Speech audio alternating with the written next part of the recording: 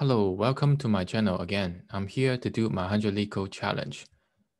Today we have Leetcode 503, next greater element 2. So this question is totally based on the next greater element 1. So if you haven't done that one, please go check it. I will put my link on the description. I will highly recommend you do that one before you come to this one, because the logic and the stack that we're going to use is basically the same. So now I will just start talking about this question. For this one, it's giving a circular array. The next element in the last element is the first element of the array. So print the next greater number for every element. So the next greater number of x is the first greater number 2 is traversing order next in the array, which means you could search circular to find its next greater number. If it doesn't exist, return -1. So now in here, to find one's next number, the next greatest number in this circular array, you see 2 is the next greater number. So we have 2. So if for 2, you can go to the next number and then go around here and back to itself and see nothing is greater than 2. So we turn -1 and 2. I mean, this is 1. We go right to the beginning of the array and keep going and find 2. And then this 2 is 1's next greater array. I mean, element, sorry.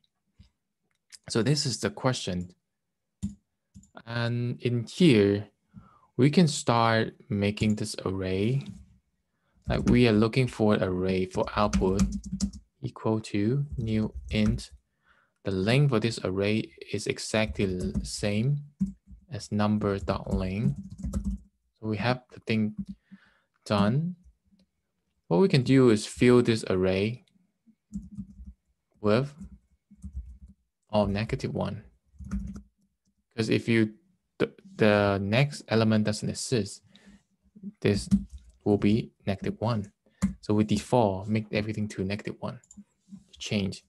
We also need a stack that keep track of all the integer that we are doing it. Sorry, typing and talking together just slow me down. Now we loop through I is equal to 0. This is the tricky part. For circular array, now for example in here, I want to, for example 2, I want to loop through from 1 and then come back to here. There's one trick you can do is extend this array by 2 times. So now we have 3 more space in here.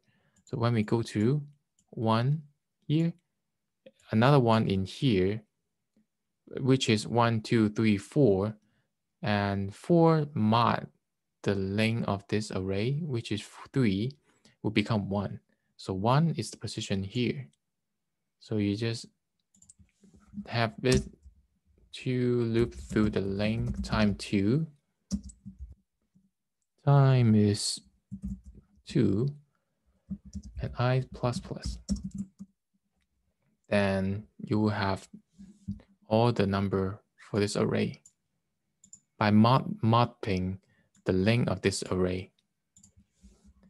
So here we need to do something for the while loop. If stack is not empty, similar to the last question, now we're looking for nums. We have stack.peak, right? Same as that one, nums. Now it's tricky part. Divide by length, nums.length. Sorry. So this will be the current index. And current index, current number is bigger than the peak. Then we will put the output, which is stack.pop.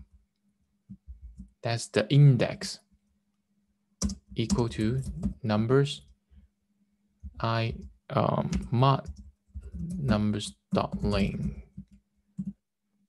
That is it for this question.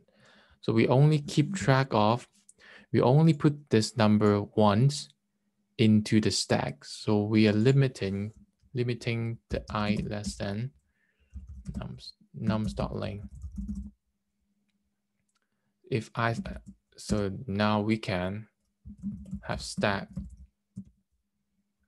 put this integer into the stack only when I is less than the ling. So that makes sure this all index only loop one time. Hopefully that's clear enough. And now we have the output build based on the index here. And if that's a new index bigger than the previous index, then we'll put that into the output with that current location. Cool. Yeah, that's it for this question. If you have any more questions, please comment it below and I will get back to you as soon as possible. If you want to know more about this question, and please go back and check my video in the description and probably have another better understanding. And then I will see you in the next video.